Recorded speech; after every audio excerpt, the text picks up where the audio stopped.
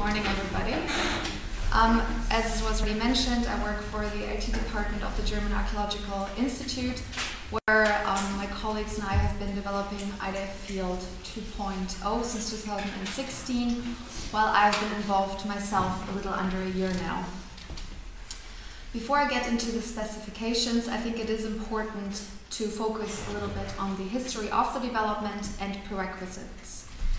I think it doesn't come as a surprise to anybody in this room if I say that any archaeological project, may it be a survey or an excavation or a building research project, produces a vast amount of data, and this is an increasing tendency. Also, different requirements regarding the terminology and the structure of the recorded data arise in the various archaeological disciplines. As a consequence, there has been a strong tendency in the archaeological community to develop project-specific matters of documentation.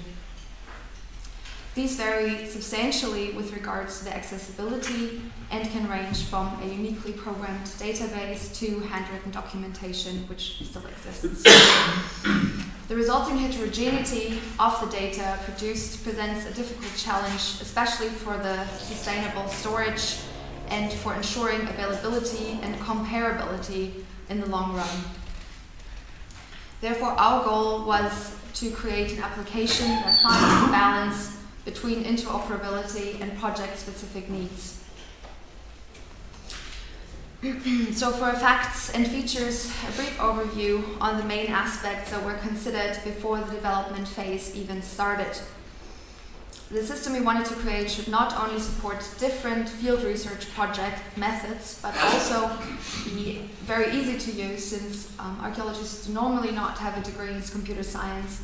And it was also brought to our attention, since we used FileMaker before, that proprietary software increases the difficulty in cooperative efforts quite a bit. We also therefore emphasize on the fact that it shouldn't cost a fortune. In fact, you can just download the source code. I will share the link with you in the end.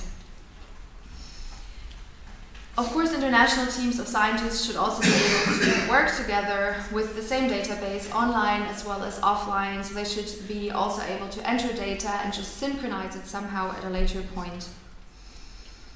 The integration into the iDAI world is of course also a goal and is still ongoing.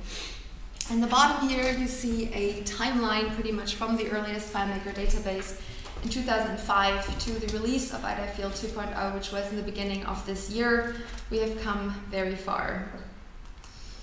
In all these years, what we basically, to get to this point, did was we gathered a useful pool of information and knowledge about how different projects actually made use of the same system that was offered to them, since more than 30 projects had communicated with us, sharing their needs and also the documenting and work structure. As we all know, much has changed in those years. For example, regarding SFM, it just hasn't been as important or widely used as it is today. So therefore, of course, requirements of an archaeological documentation database or whatever system has changed as well.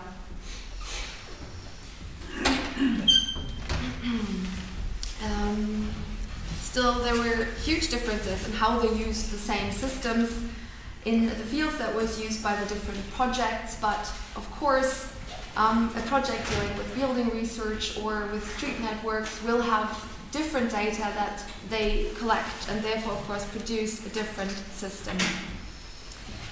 But from the usage statistics that we gathered for that, we could clarify what was necessary and what was not, and what was just making the structure more complicated. So we got rid of all of that, and that then consisted of our new data model.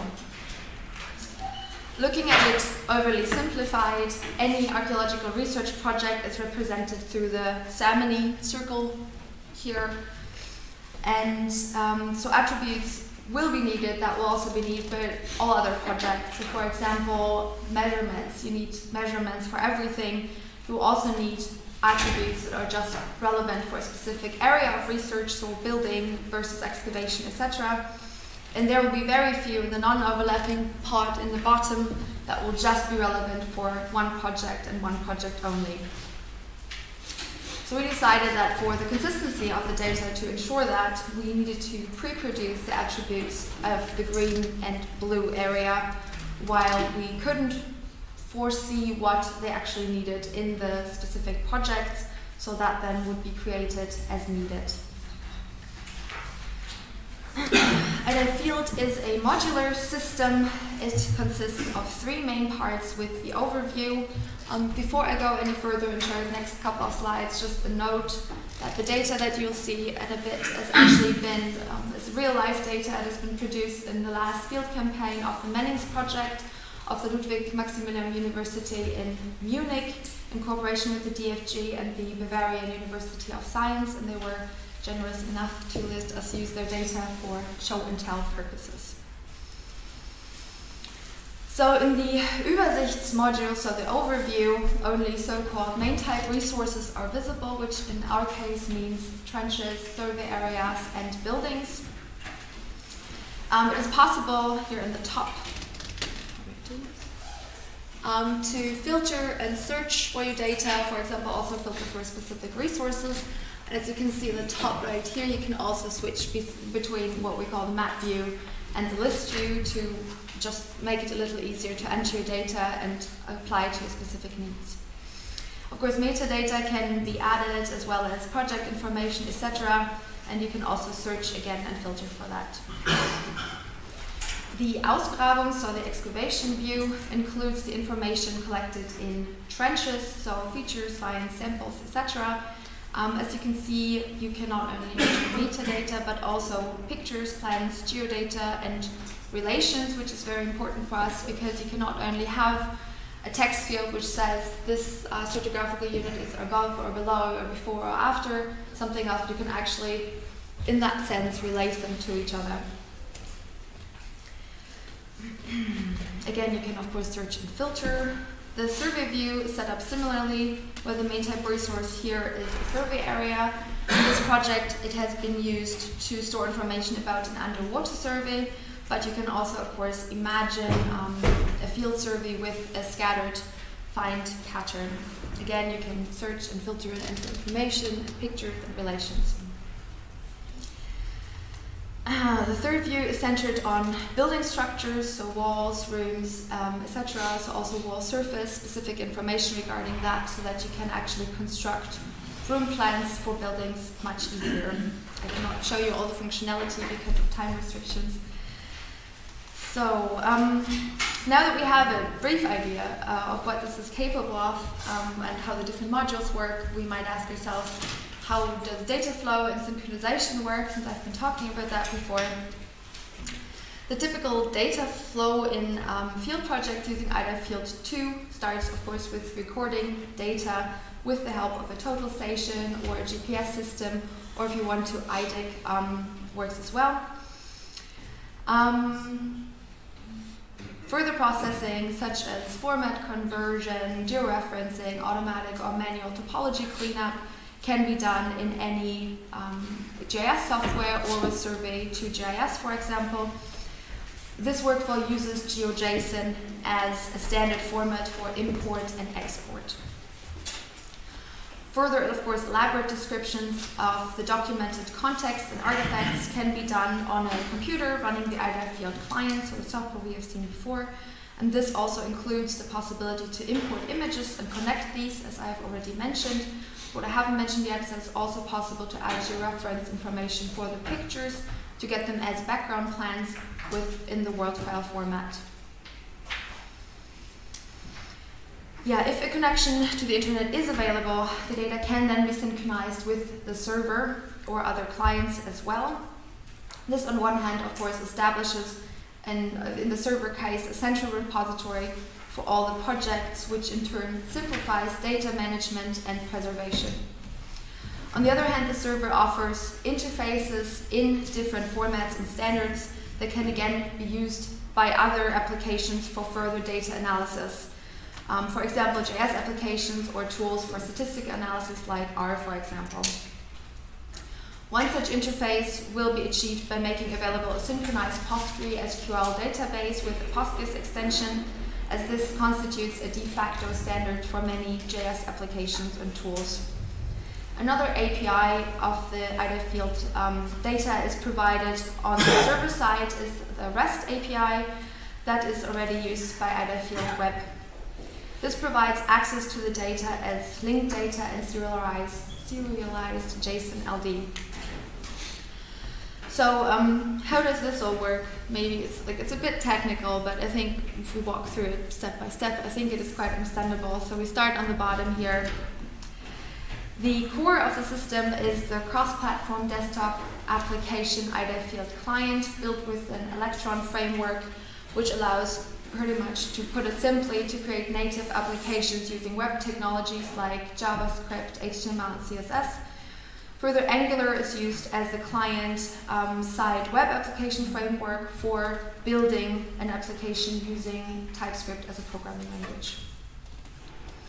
The data is saved within a NoSQL database PouchDB, which allows the data to be stored locally and also without the need of being online. This allows the app to be run also as a standalone application without requiring an internet connection at all. Or, of course, to install different software packages or whatever. So what is visible like this in the client pretty much looks like this as a document in the database. Besides the rather technical identifier in the top, it is still highly readable and also a very slim format to store the data. So since I've talked about synchronization before, what happens if two clients record different data in the same project? The iDAI.field server provides online synchronization capabilities using CouchDB as an underlying database system. So a client here on the left having the documents 2 and 3, and the one on the right having the documents 1 and 2, results in the CouchDB having all 3 documents and then sending them back to the connected clients so that subsequently everybody has all the documents. Well, of course, there's also mechanisms in place that ensure the consistency of the data, so there will be a warning if something has changed, etc. You can also imagine the same workflow with just one computer that you pretty much set up as a master client instead of synchronizing to the server. For the server, of course, there is some benefits since it is possible to use built-in facilities for data management. For example, it's very easy to just clone a database, and yeah, of course, it doesn't actually use that much server space as well. It's a nice way to store your data. Yeah, so this is the same document that we saw earlier from our local PouchDB, now on the server CouchDB. So this is, the document doesn't change itself. It looks exactly the same. Yeah, also the server provides search capabilities, making use of Logstash and Elasticsearch, where the same 3 documents in this example that are now searchable in our search engine, so pretty much from the outside. So you don't need to actually run the iDAI.field client, just have it on the server and the data there becomes searchable. Yeah, these are made available to other applications through the RESTful API implemented as a Java Scarlet called Jeremy. The iDAI.field web acts as simply as a front end to the server and allows presentation of the data stored in the iDAI.field server on the web. Currently, it offers project-specific entry points for the publication and visualization of the research data. It is currently being extended upon, since it's just very basic functionality at this point. And also, of course, in the future, we're hoping to feature an overall meta search that will enable cross-project querying. iDAI.field Web is also built on top of Angular, which allows for code reuse between the desktop and the web application. So, to summarize, what is iDAI.field 2.0?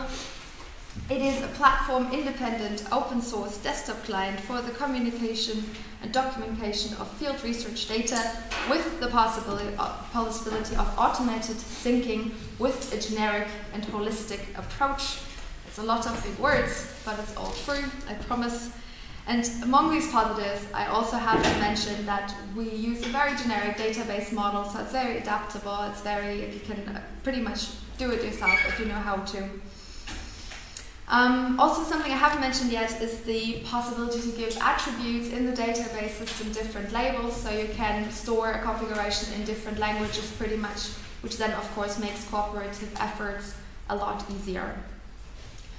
Just to briefly talk about what we're doing right now, we are working on data publication systems, so to get as pretty much the full control of what data do you want to publish, and then hopefully establish catalog publication a lot easier than it is possible right now. We're also working on a Harris matrix view to complete the archaeological toolchain, which should actually be, I think, published in the next, so there really should be in the next couple of weeks. I can't promise anything, but it should, we're working on it. As a goal for the near future, importing and exporting data in different formats will be realized. Also data that was acquired with the old FileMaker databases that I have shown before will be migrated into iDAI.field 2, while the productive system has been already started and new projects will start to use the software in 2018.